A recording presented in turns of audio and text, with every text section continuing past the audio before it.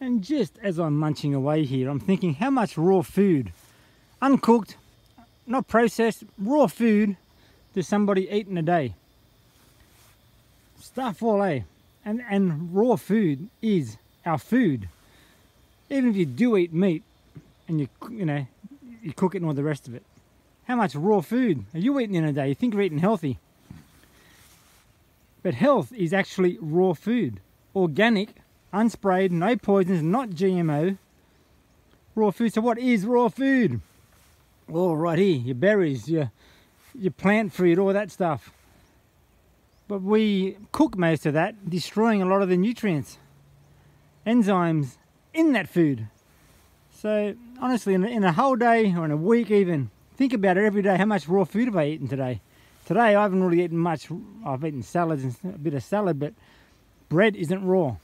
How much raw food do you eat? Ask yourself that question and try to punch in as much raw food into your body as you can, because it is the natural organic raw food. Is what humans eat.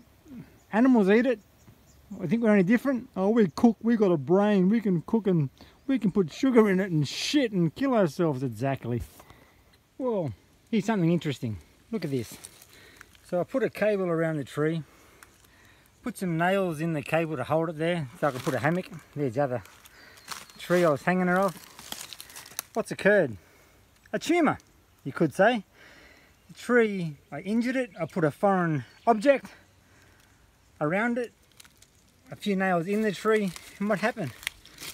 The tree's created like a, let's just call it a tumour, because of a foreign object on it. What's foreign in the human body that's creating cancers? Could it be a similar thing where foreign things are in the human body that create tumours? Like the tree's just dealing with these, it's created its own lumps and bumps around it. Is it similar to the body? Honestly, I couldn't give you a scientific answer, but I believe so. That it's just a foreign object. The tree's not going to die, it's dealing with it, but it's created a tumour around what's not supposed to be on it and in it, like nails and a cable.